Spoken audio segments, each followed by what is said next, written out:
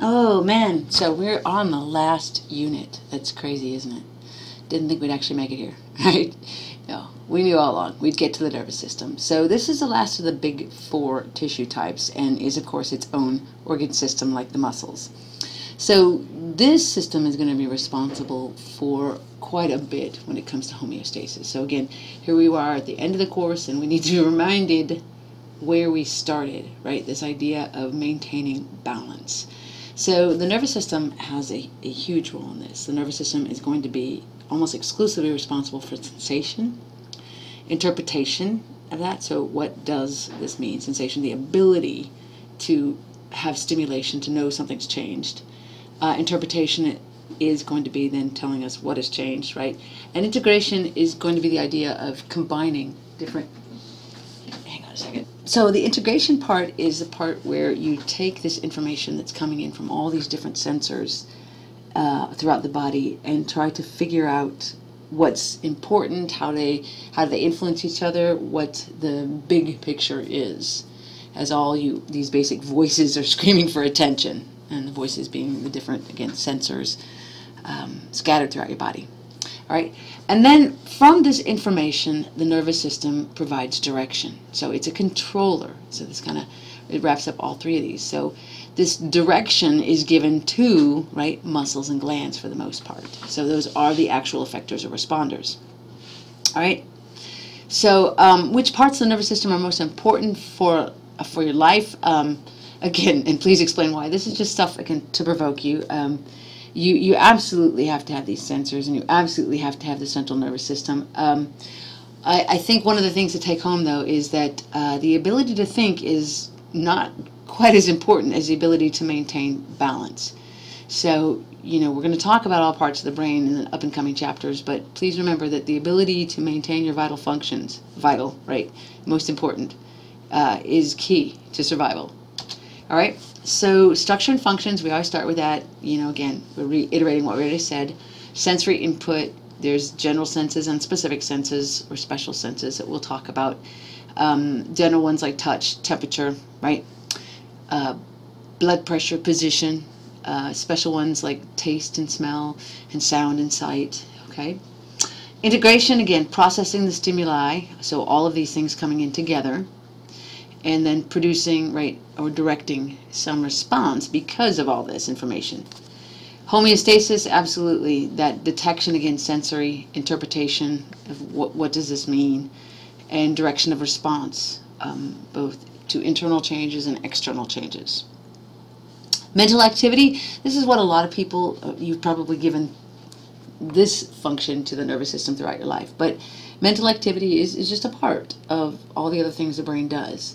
So this idea of consciousness, awareness, right, memory, so and again, the analytical process, the reasoning is given as part of our mental activity.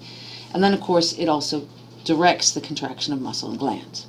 All right, so the divisions in the nervous system are really peripheral nervous system and central, as this very simple cartoon shows you. Now, the peripheral nervous system, so let's make it easy. The central, you'll see here in a second, is brain and spinal cord. If we are outside, cells outside the brain and spinal cord, we are no longer part of the central nervous system. So the peripheral nervous system is all this stuff scattered throughout your body, right? And it is further, right, broken down into the sensory division, also known as the afferent, because that's a directional term, or afferent, and the motor, or efferent or efferent, okay? And I say that the motor division of the peripheral nervous system is further subdivided into somatic and autonomic. And autonomic is subdivided into parasympathetic and sympathetic. So we have a lot of ways to think of this whole system. But we want to start the whole chapter by talking about what those divisions are. So this is, the peripheral nervous system is how we really do all of our sensory. Right, the central nervous system is the integrator, right, the interpreter, the director. Motor is the part of the nervous system that is directing the responses. All right, so, and again, central nervous system, that's just the brain and spinal cord. All right, so the cells that participate in this, we looked at back in when we talked about tissues. So neurons are nerve cells, really, nerves are actually just the axons, you're going to find out we have some very specific language that you and I have probably both used a little loosely in this class, but cells are the neurons, and then the support cells are neuroglia. And this is what you saw on your spinal cord smear in the lab. All right? So we have a lot of models of the neuron and not many of the neuroglia. About the only one you're going to see consistently are these Schwann cells that literally wrap themselves around the axon of a neuron, right? So the neuron consists of the cell body and the cell processes.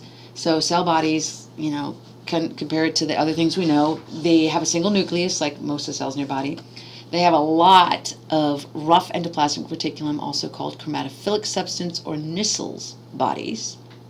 And this is represented on your model in lab as well. And this indicates that a lot of protein synthesis is going on in these cells. All right? Golgi mitochondria, so I need mitochondria to power the synthesis and power the pumps that we're going to see that run nonstop in these cells. All right? Neurofilaments, so instead of myofilaments, right? Neurofilaments, so structural aspects of the cell, and of course the cytoskeleton is made up of microtubules. So this crazy shape it has to come from a lot of support structures. All right? The cell processes, which are made up of these neurofilaments and the microtubules, are known as the dendrites, which can be multiple, like this one has here, or they can be a single one. We're going to look at a couple different classifications. And axons. So the axon is generally one and only one, though it branches when we get to the end of the axon. You'll see it branching here and then branching again.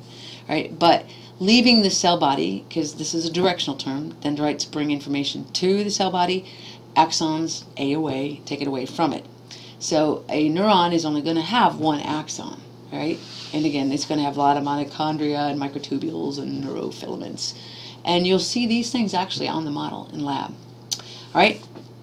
So I say, you know, there are regions in the nervous system that have lots of cell bodies and regions with lots of cell processes. And so collections of cell bodies are going to get a specific name, and collections of cell processes, again, especially the axons, will have a different name. So we have to be very careful with language.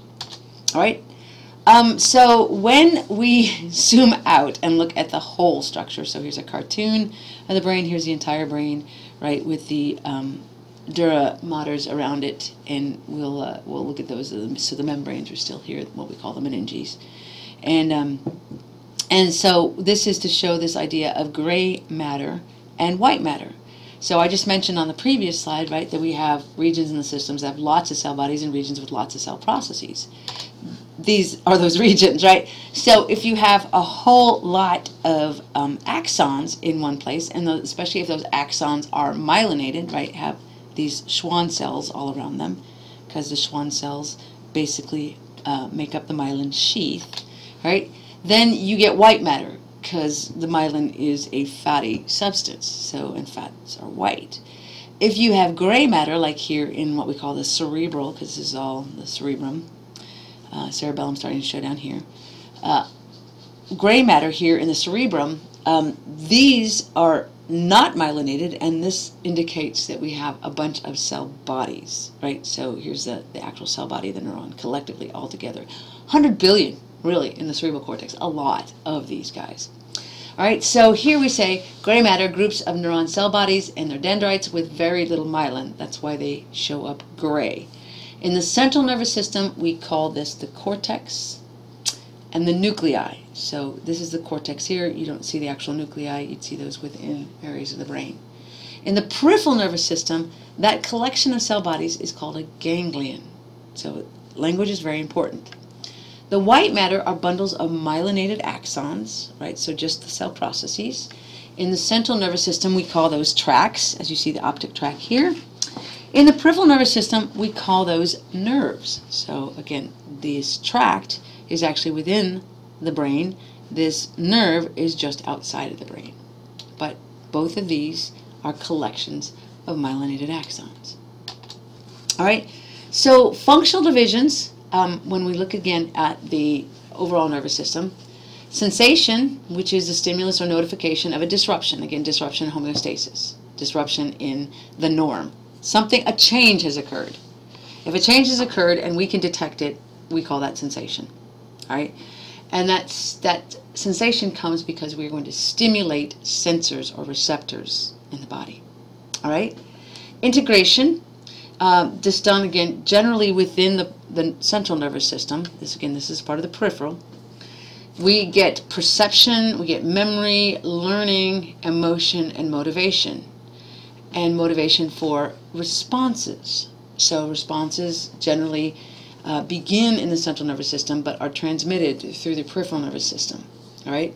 So the response itself, again, like the sensation, is we're going back out to the body. Generally the response is to this sensation, right? So that's why we often use these terms feedback, right? So response, the nervous system will control, regulate, direct, right? So these are all verbs to help you understand what it's doing. Muscles and glands. So generally the muscles and glands are going to restore the balance that occurred. Restore the balance after the imbalance disruption that occurred. All right. In the response part, we've already mentioned this. We talked about somatic and autonomic. So the response is, again, your motor division, and somatic, right? The somatic motor division is part of the conscious, right? And chosen. So you make a choice. You make a choice to flex that biceps brachii and pick up that pen. All right. And you make a choice to walk away from something, right? And again, flexing and extending alternately the legs, right, through those quadriceps and those hamstrings, right? And then I say it does include reflexes. So even though reflexes tend to be involuntary, and when we say something is conscious, we are generally saying it's voluntary. But the somatic does include reflexes, and we'll look at a few of those in lab. Right, the autonomic, right, is your unconscious. All right, so the unconscious, right, means you didn't choose, right? You weren't aware of this, the directive from the brain. And the autonomic is generally going to be reserved for areas of the brainstem in initiating the response, and it's going to be affecting or directing, I should say, the smooth muscle and the cardiac muscle, and then many glands throughout the body. And generally the autonomic, again, is done for homeostasis. This is a very, you can easily see the balance restored. All right. Now, another response subdivision. All right, so we do have to talk about just a couple more things in the general overview. And that is, again, the enteric nervous system. So the enteric nervous system is part of the peripheral nervous system and is affected, therefore, by the central nervous system, like the peripheral nervous system. But it has an independent aspect to it. We also see this with the cardiac muscle, too. So enteric nervous system is going to be smooth muscle that lines, right, all these tubes throughout the digestive tract. And the cardiac, again, is the heart. So this is just I'm not going to write any test questions on this. I'm just trying to, bring this to your attention. So, again, nice cartoon to look at everybody all together here. Brain, perception, processing of sensory. All right, so sensory, again, somatic and autonomic. Execution of voluntary motor responses, somatic. Regulation of homeostatic mechanisms, autonomic. So repeating what we've already said. The peripheral nervous system, lots and lots of nerves, so myelinated axons. So fibers is another term we use for this, for the nerves, of sensory and motor neurons. All right, and then digestive tract, the enteric nervous system, is throughout the digestive tract itself in the walls of the tubes, and is responsible for this automated function, right? So autonomous means it's working independent, and doesn't need the brain and spinal cord to direct it on what to do. So it's basically one big reflex when we talk about the digestive tract. The spinal cord, but again, a reflex that's all monitored within the tube, not going through the brain. Spinal cord, part of the central nervous system like the brain, initiates reflexes from the ventral horn. We'll look at these parts here in the lateral horn. Pathways, so it's a conduit. It allows things to come in and out between the periphery and the brain, so it's kind of a conduit in between. Ganglia, like nerves, part of the peripheral nervous system. All right, so here's where we end.